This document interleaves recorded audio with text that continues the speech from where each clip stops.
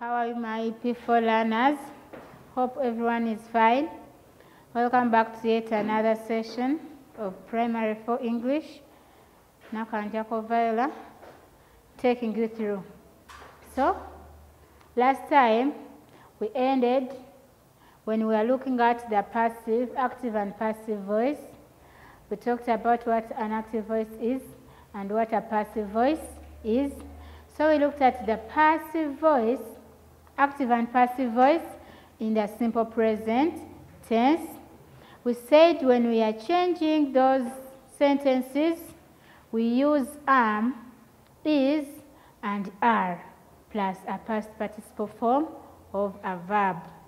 And I left you with an activity of which we are going to go through very quickly. Some, I will not go through all the numbers, but some of the numbers. For example, I'll go to number 3. I'll start with number 3. It eats rats every night. Now, remember we said the doer of the action and then the object. But here when you look at this sentence, it eats rats every night. Eat, what eat are we meaning? The doer is not known. So since the doer is not known, when we are changing such a sentence into active voice, in most cases we tend to leave out the doer. Why? Because the doer is indefinite. So we may just say rats as the object now. Rats are eaten every night. You shall just say rats are eaten every night. Why? Because the doer is indefinite or the doer is not known. So in most cases when you look at pronouns, apart from pronoun I and we, other pronouns are indefinite. Apart from I, you, and we. So for here we shall say John produces new albums yearly. Joan produces new albums yearly. Maybe Joan is a musician and she produces albums. So what you shall have to look at the object. The object will be albums, new albums, then produces. So we shall say new albums are produced by Joan yearly. Because Joan is known, so Joan is the doer. Here now we mention because Joan is a proper noun. Yeah. So even these others, our parents, this one is mentioned. Why? Because of our. That means the ones we are talking about, we know them very well. I ride sport bikes every evening. I, because you know yourself, you're talking about yourself, that means we shall say sport bikes are ridden by me every evening. Remember we said after the action we put the doer and then we end with the adverb of time. So that was active and passive voice in the simple present. So in this session we're going to look at active and passive voice in the present continuous tense. Remember we said the formula. I told you we need a formula. So here what is the formula now? We look at the helping verbs in the present continuous. The helping verbs in the present continuous are is, are, am. Those are helping verbs in the present continuous. Now, what will happen when you are changing active voice sentences into passive voice in the present continuous tense? Since it is a continuous tense, we are going to use the word being. We are going to have the helping verbs, then we add on the word being plus a past participle verb. You say is being, you complete. Are being, you put the past participle form. Am being, like that. We say helping verb plus being, then plus a past participle form of a verb. So we have our examples. Example 1, we say, the farmer is plowing the field. The farmer is plowing the field.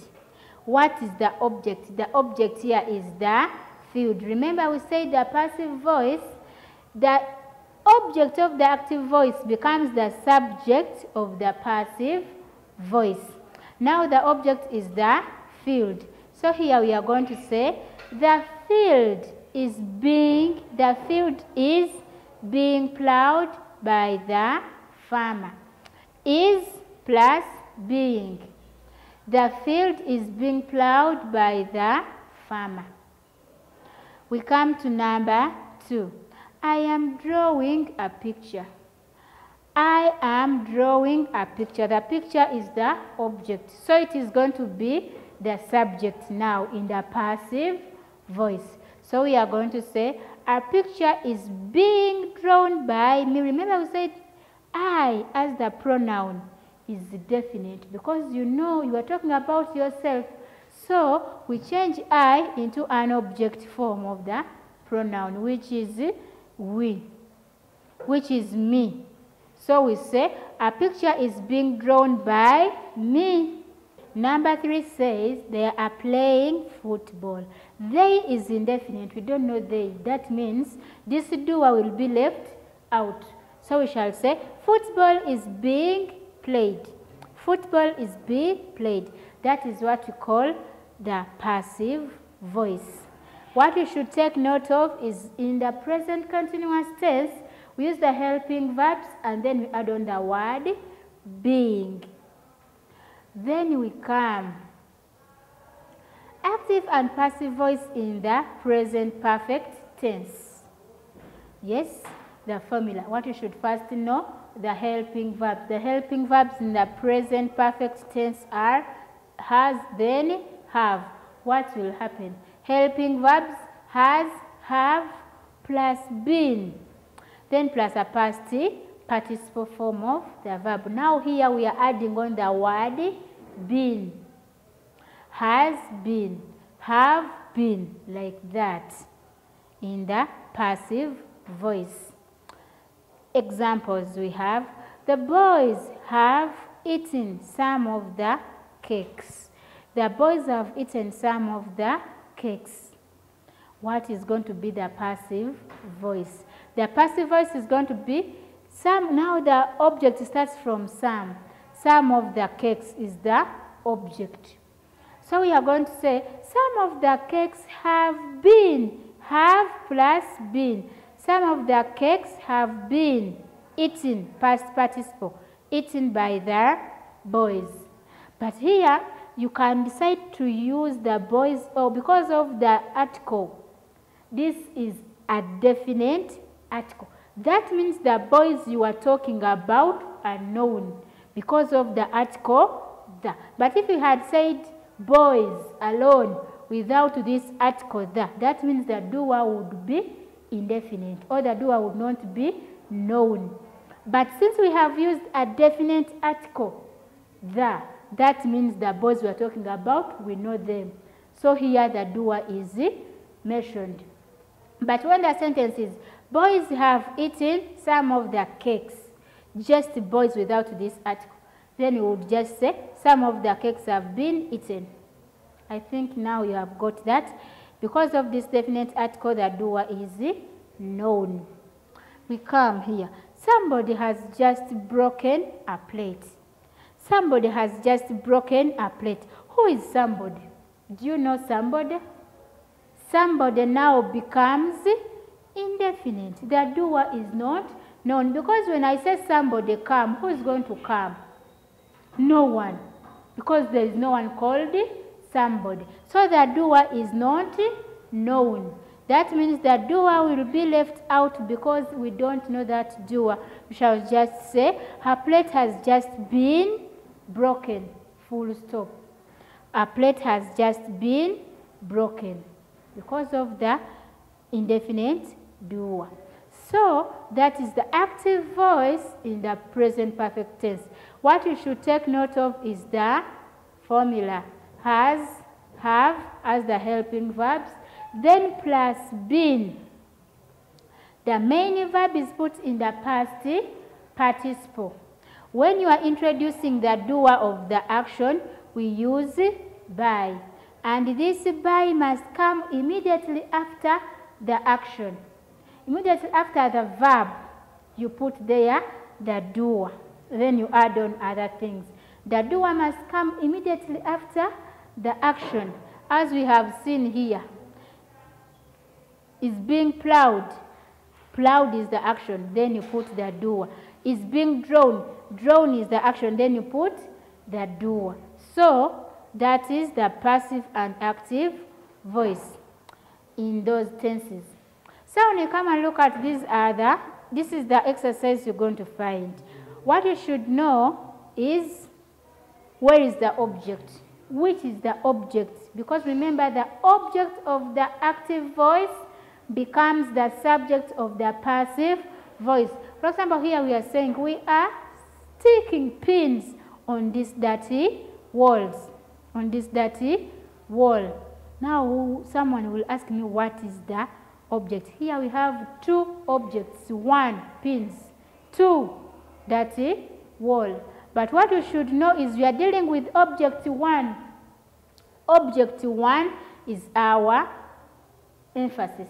So we shall say pins. Pins are being sticked. Pins are being sticked by us. But since we is you, even you are inclusive, we also is definite. So by us on this dirty wall. Pins are being sticked by us on this dirty wall. You should know. Whenever you find that we have two objects, you should know which object. In most cases, the first object is the emphasis. The first object, yes, like the here pins. The girl, the lazy girl is still peeling matoke. Matoke now becomes the object.